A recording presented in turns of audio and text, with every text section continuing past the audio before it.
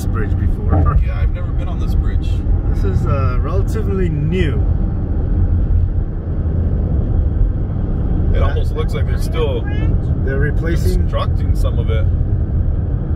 Wow, look at this, Neens. Okay, so that one over there, I think, is a St. Vincent Thomas Bridge. Yeah, that one I've been on. I've never been on this guy. Never been on this bridge before. Yeah. Obviously, this is San Pedro distribution center. The docks, loading and unloading. To the left is all the cargo load. Long Beach, that's the freights. I guess. Can you see all those boxes there? They put all the stuff that we buy in the stores go in there. Okay. This reminds me of a mini Golden State Bridge. This is a Vincent Thomas Bridge. If you're familiar with it, it was in a Nicolas Cage movie, and I can't mention the movie itself because this could be copyrighted. And there will be issues if I even mention the famous car that jumped in it. Yeah, the name of the car. The name of the car.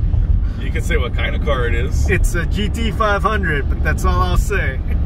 And it was silver. Yeah.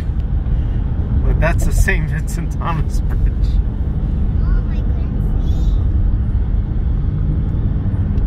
Yeah, I don't want to get sued by Mrs. Kulicki, owner of the rights to the movie. Yeah, baby. Because I don't make money. A lot of presents, right? Isn't that cool?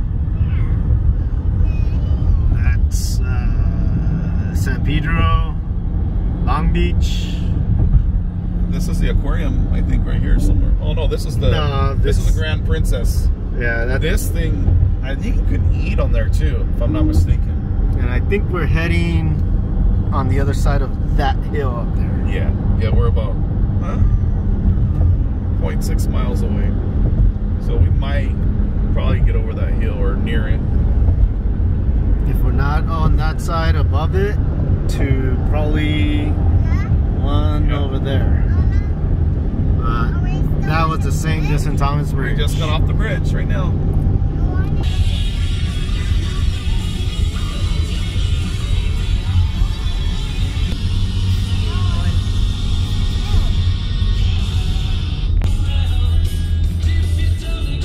Damn. See that house? Yeah. Welcome to 1950s and 60s neighborhood.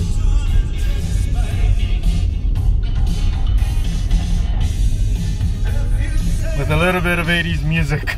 Yeah, right? That's about a $10 million home.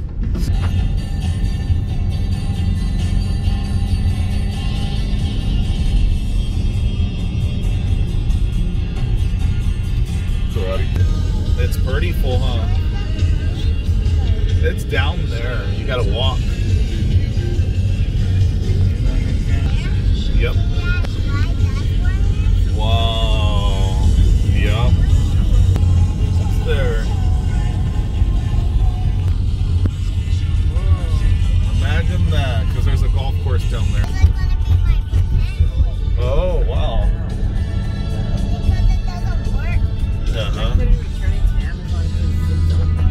Oh, $20 million house there. At least. Yeah. Jeez, overlooking the ocean. So nicely landscaped.